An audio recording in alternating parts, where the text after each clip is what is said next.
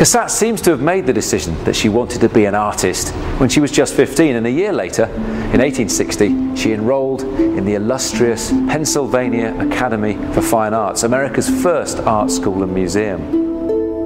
It was only over the previous century in Europe that women had even begun to be allowed to become members of art academies, and by no means all. And in certain respects, the Pennsylvania Academy was an enlightened institution which offered its numerous female students the same education that its male ones received, drawing from casts and copying old masters, as well as working with models. Cassatt, though, was disparaging, complaining that she spent too much time drawing animals, cows, she claimed. In addition, although her basic training was adequate, women students still faced a local art world whose museums, dealers and collectors expected women to be society portraitists at best. In 1865, with the American Civil War still raging, Cassatt made the inevitable decision to come to Europe to study more seriously as an artist. And so, even though her father was very much against it, together with her mother, she set sail on what effectively was an artistic grand tour. And her first stop was here in Paris. Now, she later said that Paris was the kind of place that a woman could do serious work and be recognised for it, although it's worth reminding ourselves that an artist supposedly as radical as Renoir was soon to say that women lawyers and professors were like five-legged calves, but that women artists were merely ridiculous. Now, the place she should have come to was this, the École des Beaux-Arts, the most illustrious art school in Paris, and therefore one of the great art schools of the world. But of course, it was men only. So instead, she approached one of the newly appointed professors, a man called Jean-Léon Gérôme, and became his pupil on a one-to-one basis in his studio. But her real place of learning was just a few hundred metres down the way, over the river. Here, in the greatest museum in the world, the Louvre, Cassatt joined the ranks of eager young artists who scurried around with sketchbooks or set up their easels in order to study the phenomenal collections there. But the Louvre was just one illustrious part of the Parisian art world. The place where reputations were made or broken was the annual state-supported Salon, a showcase for contemporary art which increasingly formed an international centre for artists, dealers and collectors. Cassatt exhibited this picture, The Mandolin Player, at the Salon in 1868. It's a touching, slightly sentimental but direct image of a peasant girl making music, and it seems to have been deemed above average by the jury, who hung it at eye line on the walls, which were otherwise filled from floor to ceiling. Fired up by her modest success, Cassatt submitted once again a year later, but was rejected and told her friends she felt humiliated. After a brief visit to Rome with her mother, the Franco-Prussian War forced Cassatt back home in 1870. After a few months back in America, of course, Cassatt wants to travel back to Europe, where things have calmed down, but her parents are very reluctant to let her go. So much so that they won't give her funding. However, she decides to find her own means of funding the trip, so she goes to Pittsburgh, where she has a meeting with the Catholic bishop there, and he commissions her to make some copies for the cathedral in Pittsburgh of work by an Italian Mannerist master called Correggio. And these works are in the Italian city of Parma. And with this commission, that's where she goes, the beginnings of another big extensive trip around Europe. And she spends about 8 months in the city, and she makes these copies, she earns her money, and then she starts to explore the art of the Italian 17th and 18th century, which starts to inform her own paintings, of which this is perhaps the best example. Now, it's quite interesting because there's a dilemma even in her family about her painting. They want her to be a portrait painter. That's more respectable. She wants to paint broader, bigger pictures. And in this work she uses a portrait format to produce an image called the Bacchante, which has classical undertones. And it's a picture of a woman who's one of the followers of Bacchus, the god of wine and frenzy and celebration. And these women make noises, they cut animals up, they party, they drink. And it's as if she's working her way through aspects of European art history, with a little nod to Caravaggio, who painted Bacchanalian subjects and began really this marked contrast of light and dark in European painting.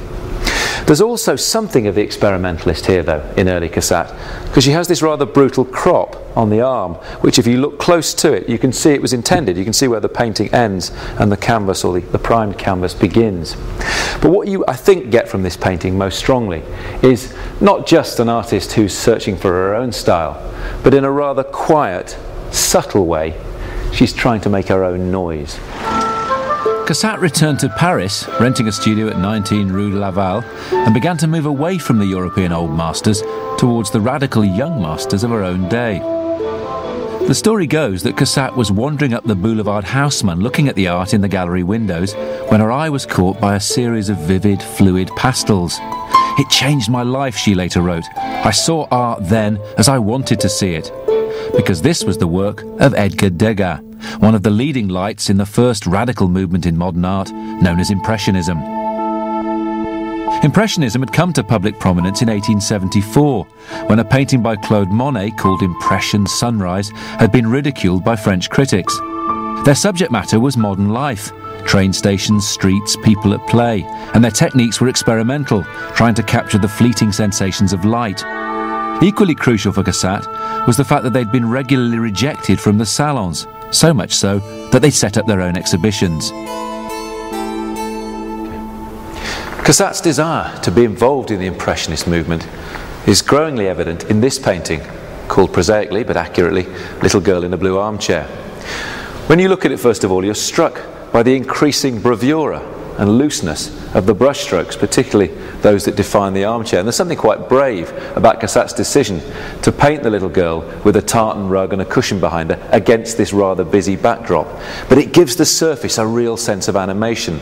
However, rather than just have the compressed and slightly claustrophobic structure or format that Cassatt's favoured to this point in her career, she opens up the space so the chairs take our eyes on a kind of cyclical motion around the surface of the canvas. And the background, she was helped by Degas, not least in the grey areas here, but also in painting the light that streams through the windows in the back. Perhaps Cassatt let him do so because she needed to be part of the Impressionist milieu, but it also shows a generosity of spirit that you might not always find in male artists with big egos. But actually all the energy and sophistication comes from Cassatt. The crucial point, though, of this painting is its mood and its subject matter. There's a lovely, gentle humour in the painting, not least with the dog, which is a Belgian Griffon. And Cassatt had these dogs ever since she discovered them in 1873 in Brussels. They remained with her throughout her life. But there's something slightly comical about the dog, whose eye just seems to be opening as it sits on the armchair next to the little girl. And in a way, there's a kind of pictorial rhythm there. It's a balance in a painting that is otherwise asymmetrical. She's off-centre. But of course the key figure is the girl. Now, there's no such thing as an accident in painting. The crucial point is why or how we choose to interpret what the painter gives us. If this were by a male artist, that pose with the girl fully frontal, legs slightly apart, would be seen as very provocative. With Cassatt, I'm not so sure though. I think she's looking at something rather different. Look at the pose of the child, slumped in this armchair. She's comfortable, you can see that from the background, she's comfortable in every sense. She's a bourgeois kid. But that's the key point, I think. Rather than, as in a lot of paintings of children, showing them as slightly sentimentalised or cutesy, or as little ladies on the verge of becoming adults, what Cassatt is focusing on is entirely natural. It's that slightly languid boredom that kids have. And in a way, it makes the image more universal. Cassatt was now in her early 30s, childless, and partly forced to be a child again when her parents and sister arrived in Paris, effectively forcing her to give up her studio alone and live with the family. But the family was also to inspire her art, featuring in her scenes of daily life from the period, such as this picture, Reading Le Figaro, which is a portrait of her mother, Catherine. It's a contemporary image of an intellectually astute and well-informed woman, rather than the more traditional images of motherhood. Stylistically, the work is looser and lighter in touch, a symphony of different shades of white, and it clearly shows Cassatt moving increasingly towards Impressionism. So much so that a year later, in 1879, Cassatt cemented her creative relationship with the group by accepting their invitation to show at the 4th Annual Impressionist Exhibition, held on the first floor of number 28, Avenue de l'Opéra. One of the works that Cassatt showed in the 4th Impressionist exhibition was this one, Woman with a Pearl Necklace in a Loge or Box at the theatre. In fact, it's her sister Lydia. And what we have is a view of contemporary Paris. More than 1 million people every month went to the theatre in the city. So Cassatt is painting modern life, as the Impressionists were doing. But also, she's doing some other things. Look at the figure of the woman, illuminated by the top left-hand corner in a halo of artificial light that casts challenging shadows on the woman's face and her body. She's also wearing this pretty pink frock that both reveals her body and disguises it. And the painting in some ways is about what we see and also what we don't see. The woman is looking at a show and we're looking at her. She's observing a spectacle, but she is the spectacle as well. It's also a work that is painted with visceral, expressionistic brushstrokes. We see Cassatt pushing at the technique of painting. But it has this other spatial twist, which is the mirror in the background, because we're aware of the theatre and what is happening because of this mirror. What Cassatt is doing is taking a device that other Impressionists, Renoir, Degas, have used as a means of making more space in the painting. It's a way of extending the sense of space. But she does something rather subtle. Rather than have it parallel with the picture plane, where you would see her reflection almost directly behind her, and actually by implication the painter or the spectator would wonder why they were not in the picture, she angles the mirror. So we can see the reflection here on the left of the painting. And by doing that, she starts to make us much more aware of this whole idea of representation, that painting is on one level a mirror of the world, and in this case a mirror of modern Parisian life, evening life, night life. But at the same time, she makes us aware of its artificiality too. Now the critical response to this work was very good. People wrote of the exquisite symphonies of colour that you saw in Cassatt's work. But she did receive some harsher criticism, an American ironically, who said that it looked like a woman far gone with jaundice wrestling with her fan in a box at the theatre, and that it was part of a movement or a new school that he had no comprehension of. Now in a way that's good for Cassatt, because she's blooded with the other Impressionists who had also been savagely criticised. But perhaps most important to her father's response. Reluctant to begin with, if you remember, but he says she's now known to the art world. Also, two other characteristics emerge. The first is she starts to work in series, or to explore the subject matter from a number of different viewpoints. In fact, the subject matter of In the Loge or In the Theatre Box is something that she picks up after this. Secondly, she starts to experiment technically much more with the process of painting and of mark making.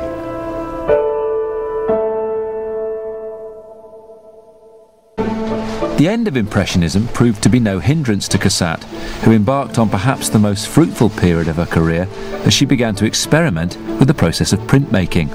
She seems to have been initially inspired by a vast exhibition at the Beaux-Arts in Paris of 725 Japanese woodcut prints by Utamaro, Horishiga and others.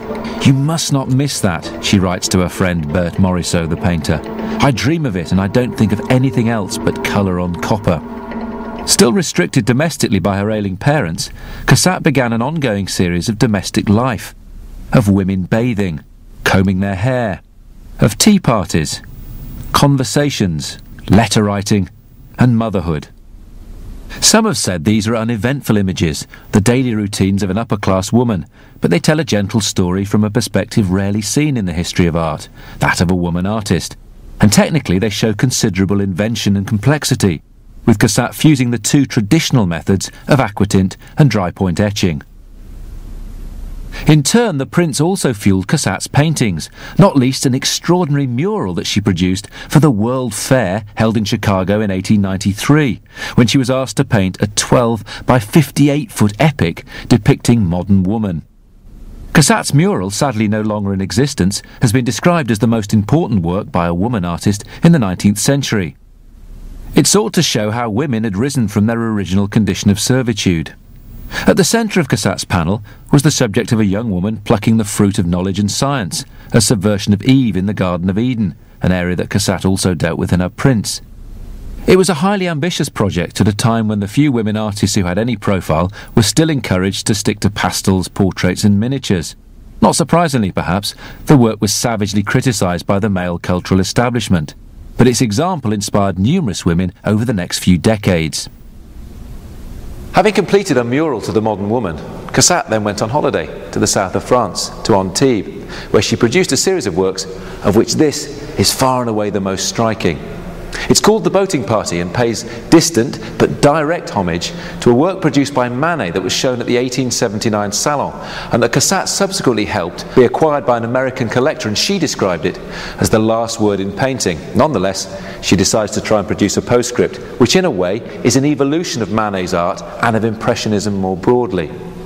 That flickering quality, where sunlight dances on water, is still evident in Cassatt's work, but details are pared down, and what we have is this bold, striking composition.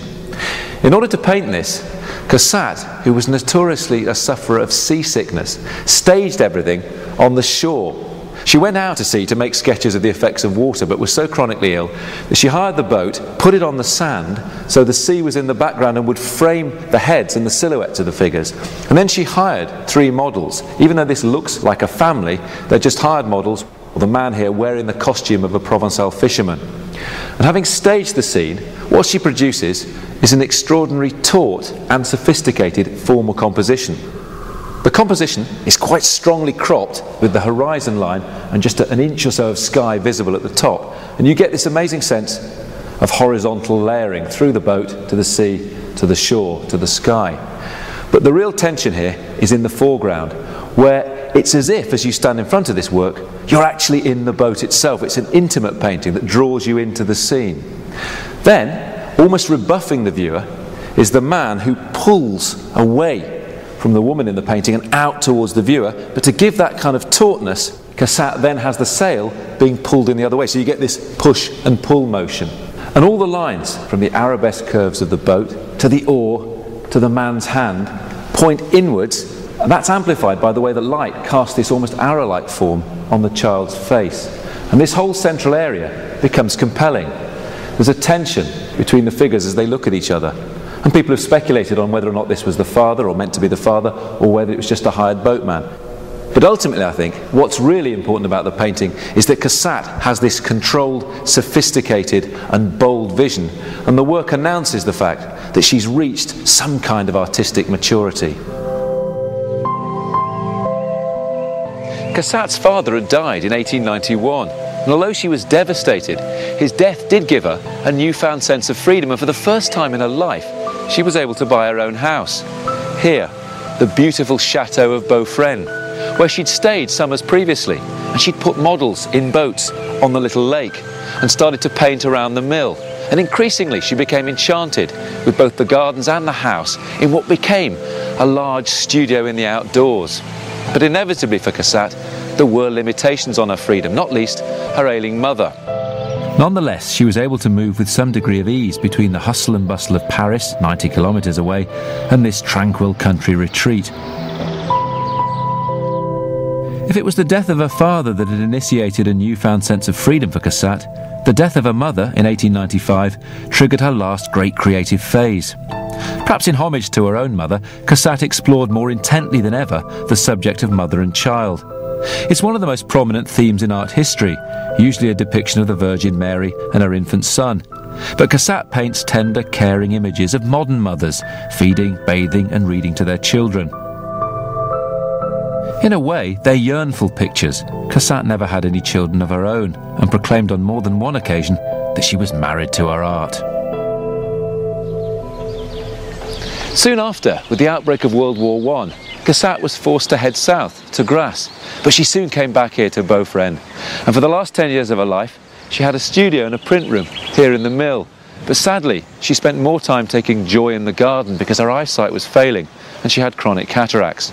And then, on the 14th of June, 1926, at the ripe old age of 83, Mary Cassatt died.